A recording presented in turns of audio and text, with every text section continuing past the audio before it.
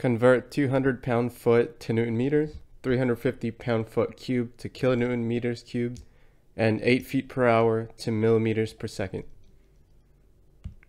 For A, 200 pound-feet. So for every foot, there's 0.3048 meters.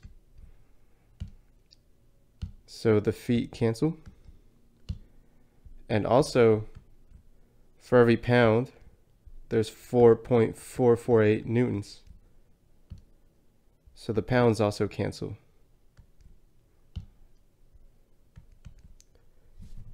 So that leaves us with 271 Newton meters. And that's the first one. B,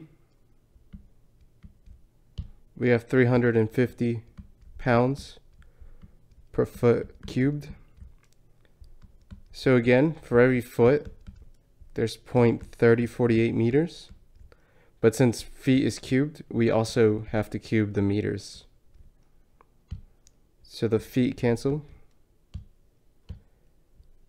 And again, for every pound, there's 4.448 newtons. So those also cancel. So that's going to leave us with this number.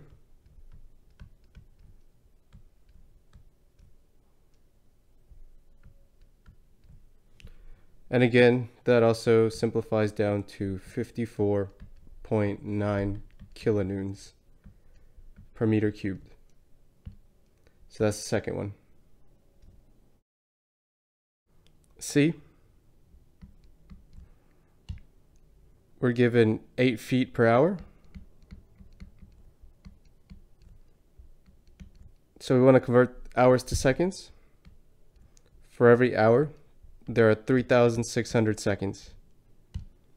The hours cancel. For every foot, there's 0.3048 meters.